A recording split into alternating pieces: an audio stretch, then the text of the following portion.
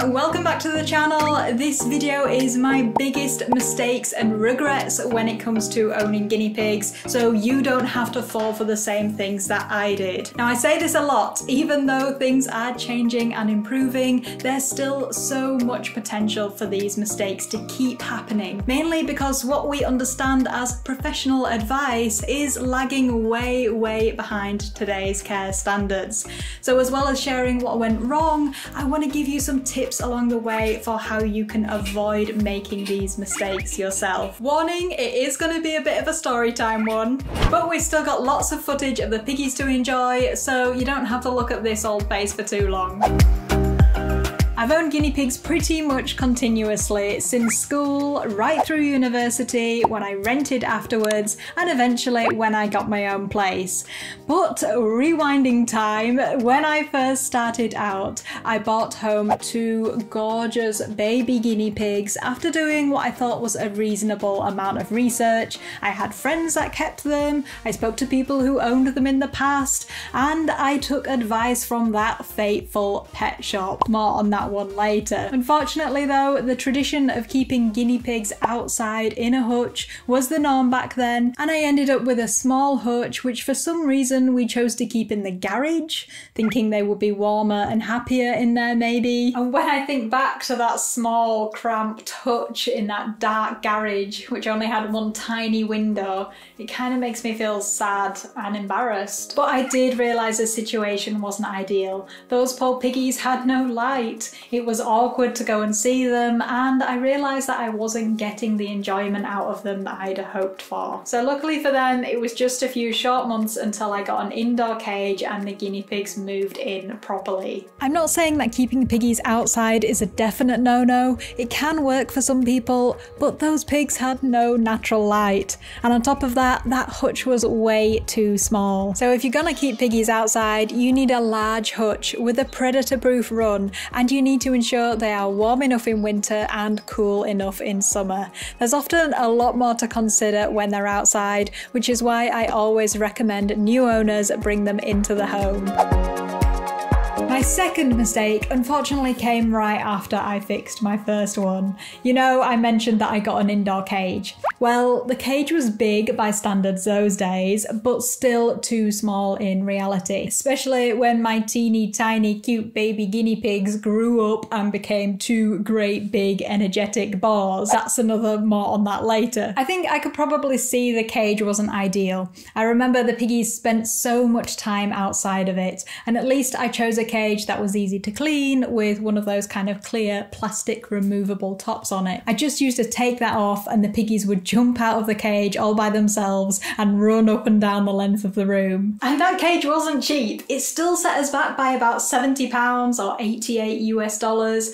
And today things haven't changed. You still pay over £100 easily for a cage that falls far short of the minimum space requirements. For me, at least the piggies got lots of free roam time, but that's not always a given either. If you live in a small place or there's other pets or small children, it might not be so easy. And when we choose to give our piggies free roam time, it might not always correspond with their energy levels and if they feel like exploring, running up and down and getting some exercise. So that's why we need to give them a large enough level space which they can make the most of whenever they like. The problem with traditional cage manufacturers just isn't going to go away. So I recommend looking at DIY options and not being daunted by them. CNC cages are probably the best place to start. If you build them one yourself, which isn't hard, they are cheap, they can be modified, added to, mounted on a stand, they're really adaptable and easy to use. So please don't fall for being pressured into buying a small, expensive pet store cage.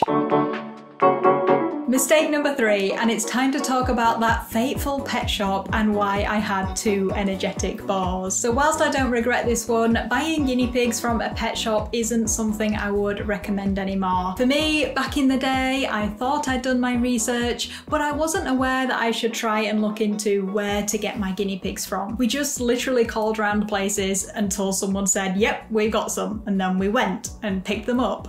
So for my first piggies, I wanted females. and I bought females, or so I thought. What actually happened was, well, firstly, I noticed them itching a lot, and then to my horror, I discovered these little tiny white wriggly things in their hair. These turned out to be running lice, which are a guinea pig specific parasite which bite our piggies and cause itching and skin problems. So off to the vet we went, less than 2 weeks in, and then to top it off, whilst we were at the vet and he was inspecting them, he kindly let us know and showed us that my little girls were actually little boys. So I had males instead of females, and we were hit by a costly vet bill straight out of the gate. Today it's remarkably common for guinea pigs to be missexed and for females to be pregnant when bought from a pet shop. Just the other month actually, I had a colleague who'd bought 2 guinea pigs for his little girl, and next time I spoke to them he said one of them had given birth. Thankfully all 3 of them were females so he could keep them together, but it doesn't always work out that way. As well as that, it's common for pet shop piggies to have health issues, parasites like we had, fungal skin infections, but also more sinister things such as respiratory infections and viruses. This is usually not through being at the pet shop, but because the guinea pigs come from mass breeders and pet shops don't regulate where they get their stock from. Ultimately, their priority is selling guinea pigs and other small pets for a profit, and we've got to remember that. Fast forward a few years and my next mistake was trying to own guinea pigs at university. So I got my second pair of piggies. This was Pixie and Sprite, for any long-term subscribers that might remember them. This was in the summer after the first year of university, and I sort of assumed everything would be okay. I don't know why. Me and some flatmates rented a student house, and I remember speaking with the landlord about keeping them in my room. But his reply was a great big fat no. I could have them outside, and that was that. So I was gutted, and I had to dig out the old hutch out of its hiding place in my mum and dad's garage. And to make things worse, we had such a cold and snowy winter that year. I was so worried about the guinea pigs, and I ended up bringing them inside anyway, in an even smaller cage, one that I could afford. And of course, even though it was only for a few days, it had to coincide with the landlord visiting the house whilst I was out at uni. I remember getting this text saying, "Get those rodents out, otherwise they're going in the oven." And obviously I was mortified. The moral of the story is to think ahead. If your situation is going to change, how are you still able to provide your guinea pigs with the best care you can? For me, I learnt my lesson from that landlord, and for the next 2 years I made sure I spoke to the landlords properly and explained the situation with the piggies, that they live in a cage, there's no mess or smells, and I would be prepared to pay extra deposit for them if they felt it was needed. So I was able to keep them inside with me for the last 2 years of university.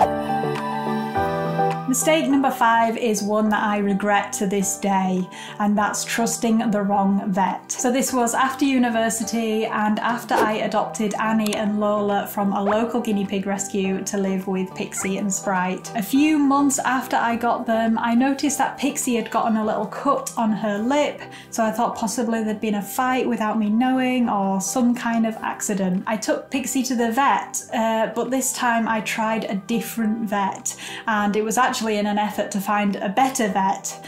On their website it said that they specialised in small animals, but now I know that this means mainly cats and dogs. The vet gave Pixie a type of injected antibiotic that I'd not heard of before, but he said that it can be very effective as it stays in the bloodstream for 2 weeks. Now, I later learned that it was a type of cephalosporin, which is listed on Guinea Lynx's dangerous medications page. Pixie passed away on the Wednesday after she had been injected on the Saturday, with all the signs of something called antibiotic toxicity, which is where an antibiotic causes a bad reaction and kills off too many good bacteria in our guinea pig's digestive system. And because it was injected, there was no way of stopping its effects. It was truly awful, and I wish so much that I knew about exotics vets back then, or I'd taken her to the normal vet instead of going to this other one. Pixie was the youngest guinea pig I've ever lost. She was only 2 years old and it was really difficult to deal with. For me, that was the worst mistake, but I've learned from it and I genuinely hope anyone watching this video will learn as well. Always take your guinea pigs to an exotics vet or a vet who has experience of treating guinea pigs. And if that's not an option, Google what medications you're being prescribed. And if they want to inject anything, don't be afraid to take out your phone, Google it there and then in the vet's practice. It could save something similar happening to your piggies. I'll make sure I pop the link below to the dangerous medications list that I mentioned. And related to this mistake is not understanding the basics of guinea pig healthcare, and crucially that it can be a grave error to delay getting them to the vet, especially if they've stopped eating or drinking. So I'll pop some videos in the description below on what to do and how to look after your guinea pigs when they are sick. I've had people comment on these videos saying thank you and that they've helped to save their guinea pigs' lives, so please save them to watch at some point. I'm sorry that last one was a bit sad, guys, but it is an important part of owning guinea pigs and I never want to shy away from that side of things in my videos. I think it's far better to talk openly and honestly about when things are not good and when things are hard, as it is all part of owning them. So if you got this far, let me know, leave me a little 4-leaf clover emoji in the comments below and share your thoughts and any mistakes of your own if you want to and you think it'll help other people. And if you want to continue to tackle misinformation out there, I highly recommend watching this video next on 10 products guinea pigs don't need and that you shouldn't bother buying. Okay guys, thank you so much for watching as always, and we will see you very soon. Bye bye!